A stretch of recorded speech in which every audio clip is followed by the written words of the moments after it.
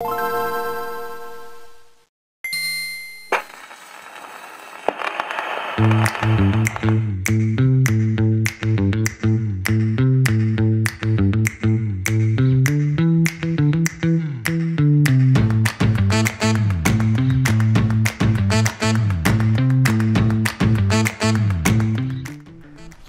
is up, guys? Tristendo here.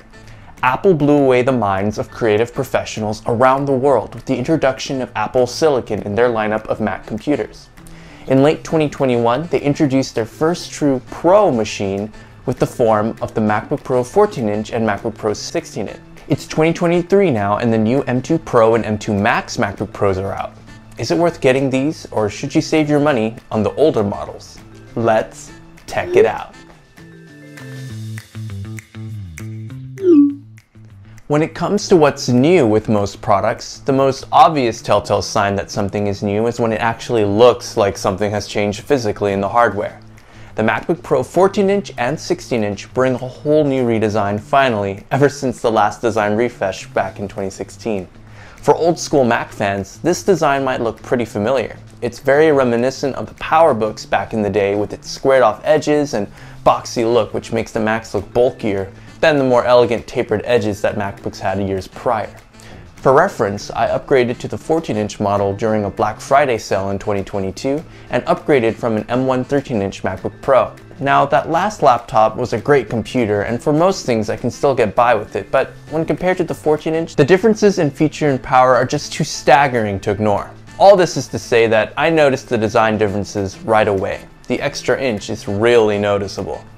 Yet it maintains the same portable form factor as the 13-inch MacBook. Think of the MacBook Pro 14-inch as just a slightly heavier MacBook Pro 13-inch. It has been able to fit in the same sleeves and my same backpack with ease, which was something that concerned me before upgrading. The build quality is still amazing and is one of the best laptops in terms of build quality. There are barely any flex on the body, the hinge is sturdy, and everything is beautiful from the keyboard, Apple logo, even the flush black screws on the back. The MacBook Pro logo moved from the front to an etched wording on the bottom, which I really like, as it looks super clean. Some might even say this design is top notch. Speaking of the notch, yes, new MacBook Pro models are going to have this going forward into the foreseeable future. Is it big and looks like it's going to house a Face ID camera? Yes. Does it have Face ID?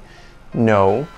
The notch doesn't bother me, but that may also be because of the fact I use an app called Top Notch that makes it disappear and blend seamlessly into the top. Even without this app, the notch wouldn't bother me, as 99% of the time you aren't even looking at the top and you eventually ignore it. Also, going to full screen for anything makes the notch disappear, so there's also that. My main guess for why Apple included the notch is so that it also matches the design language of its other products, like the iPhone, and so that one day maybe the Face ID will be included in a future iteration. Only time will tell. It's also a marketing tactic so that anyone who sees one will instantly know that's a MacBook Pro. For now, it does have the decade-trusted Touch ID in the power button of the keyboard, and it is as reliable as it always has been. Oh yeah, the keyboard. It's a decent keyboard, especially for a laptop. Apple calls it a mechanical keyboard, but enthusiasts would scoff at this as it doesn't really feel like a real mechanical keyboard. What it does offer is a full-height function row, much deeper key travel than in years past, good riddance to that butterfly keyboard, and introduces a black interlay beneath the keyboard that really makes it stand out. It's also backlit and got rid of the touch bar from the previous models, which, as much as I wanted to love the touch bar, many hated it, and for me it was just there and no one, including Apple, found a good use out of it. Ports. Oh, these beautiful ports. We shouldn't need to thank Apple for bringing back something that they took away, but I am grateful regardless. On the older 13-inch MacBook Pro M1, I only had 2 USB-C ports on the left for charging to use peripherals. 2. To be fair, I use a docking station to mitigate this and use one USB-C port for everything from charging to plugging in accessories, but when I'm out and about and I have to fend for myself and bring dongles with me, look, we Apple sheep can pretend we like this, that it was okay because USB-C was the future, but for most people this is a huge hassle, and I'm glad we got ports back, especially if, oh, I don't know, I wanted to plug something into the right side of the computer and not the left. Apple brought back the HDMI port, MagSafe 3, 3 Thunderbolt USB-C ports, and my personal favorite, the SD card reader. I never stopped using SD cards, so this is my favorite port. Some might have reported on this model that the SD card reader has gone out on them, but it hasn't happened to me yet. SD card readers are almost a must for creative professionals, so this was a smart move to make from Apple. HDMI is only the 2.0 standard, so don't expect to use this port to output 4K at 120 Hz or even 8K, which is available on the newer M2 Pro MacBook Pros. But you can output 4K at 60 and 1440p at 120 Hz. For anything higher, you will need to use a Thunderbolt USB-C port and a hub or a dongle of some kind. This port is helpful for presentations in business or if you need to present something in front of a classroom, for example. MagSafe 3 is nice. For those who have never got to experience it back in 2015 and before, it essentially fast charges your Mac and has an LED to indicate charging. Its genius inception was that if someone were to trip on the charger while it's connected to your Mac, it would simply disconnect instead of taking the entire MacBook with it.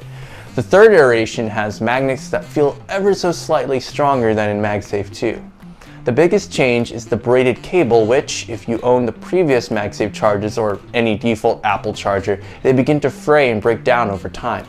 The braided MagSafe 3 cable is flexible, more resistant, lightweight, and is detachable with a USB-C connector on the end, meaning you can use any USB-C power adapter.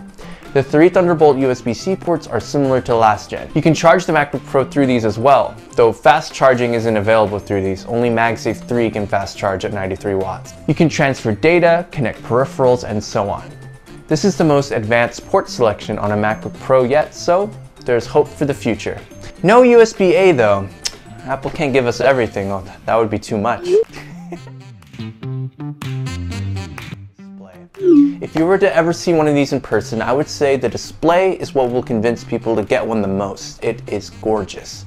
There are other laptops in the market today that can compete now with this display, but the overall balance of pixel density, color, size, brightness, and refresh rate all culminate to create a stunning screen. A huge part of this is that the display uses mini LED technology.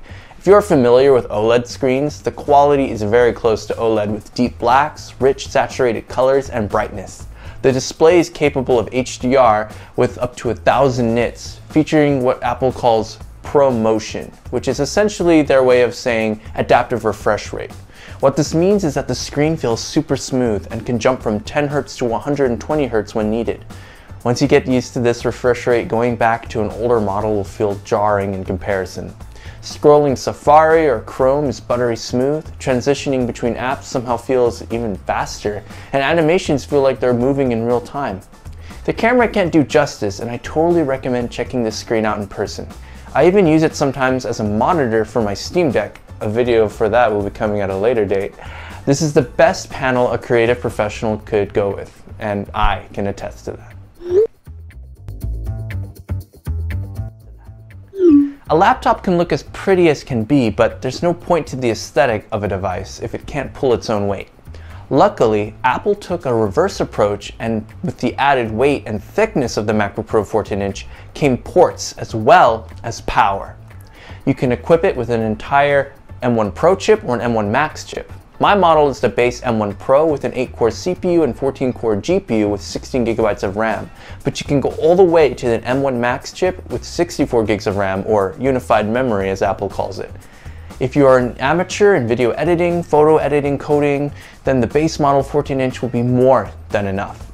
In fact, if you're looking at this laptop with the mindset you'll just be doing word processing, light video editing, photo editing every now and then, the base model M2 MacBook Air will be a better and cheaper option for you. Now, I know that not every professional is a video editor, but as someone who runs a photography and videography business and running a YouTube channel, the MacBook Pro 14-inch is a machine that excels and more in video editing. This is because there are custom video encoders and decoders in the M1 Pro and more in the M1 Max chips inside the MacBook Pro 14-inch. I personally use Final Cut Pro, and this will be the smoothest video editing experience as it is native to Apple Silicon software, and it is a first-party application made directly from Apple. In the years that the M1 chip has been out, other video editing applications have caught up and optimized their apps for Apple Silicon Macs, such as DaVinci Resolve and Adobe Premiere. In my experience, Adobe Premiere Pro will perform the least effective when compared to the performance on Final Cut Pro and DaVinci Resolve on the MacBook Pro 14-inch. If you do use these programs, you will still have an amazing experience, and the 14-inch will cut through raw 4K footage with plugins, layers on the timeline, and more like butter. It's actually mind-boggling how Apple was able to do this, and this is on a base model. Where the MacBook Pro 14-inch will lack in power most would be in anything GPU intensive. Think AutoCAD software, 3D animation apps like Blender, or gaming. Don't get me wrong, this laptop can handle all the mentioned apps, but they won't perform as well as a beefy GPU inside a gaming laptop. What you get in return for the balance of power instead of brute force in the GPU is way less heat, improved battery life, and quiet fans. These are quality of life improvements that Apple Silicon brings that most people won't even know until they use it. A great example of this is the MacBook Pro 14-inch outperforming a $3,000 2019 Intel MacBook Pro 16-inch. This model is a top-of-the-line Intel 16-inch with 64 gigs of RAM and an Intel Core i9. For $2,000 or less, you're getting better performance than the 16-inch, and on top of that, it produces way less heat, no audible fan noise, and way better battery life. I used the 16-inch MacBook Pro Intel Core i9 for reference and forgot just how much heat and fan noise comes from the device when it's just sitting idle or opening, I don't know, 3 or 4 Chrome tabs. Like, seriously? Battery life on the 14-inch is better than any Windows laptop I've ever used. All you would need to know about battery life is that if you do light work like web browsing, light photo editing, consuming content, or word processing, it'll last about a whole average workday. If you're playing games or working with intense apps like Blender or Final Cut Pro, expect 3 to 4 hours of straight work before you have to whip out the charger. Keep in mind that the M1 Max chip, if you decide to choose it, is more powerful but will produce more heat and will also result in less battery life than the M1 Pro chip. Now, the most compelling feature about the M1 Pro MacBook Pro 14-inch is not any of those features alone, but the price. You can find this model now on sale for as low as $1599. That is an insane value for the performance you're getting. Keep in mind that the latest M2 Pro MacBook Pro 14-inch starts at $400 more and up if you upgrade things like storage. And for what? HDMI 2.1? 20% more performance? The MacBook Pro 14-inch has another 5 to 6 years of software updates, and its current price point is the best MacBook Pro I can recommend to anyone looking to do some serious work on a budget that's under $2,000. Also, the base model M2 Pro has a slower SSD than the base model 14-inch M1 Pro, so that is also something to consider if you're going to consider this year's model. So, is the late 2021 14-inch MacBook Pro worth it? The reason I even made this video is to tell you that the answer is in a resounding yes. In fact, I regret not upgrading sooner. But for you, the consumer, this is the best year to buy this model as it is now discounted and still very, very relevant in power. It can handle intense work, but also just feels so good for everyday things like web browsing and consuming content because of the beautiful display, keyboard, and build quality. Save money and make the smart purchasing decision and get this laptop. If you guys enjoyed this content, make sure to like this video and subscribe so I can continue to make videos that I hope can help people with their tech decisions. Until next time, I'll catch you guys in the next video. Wow!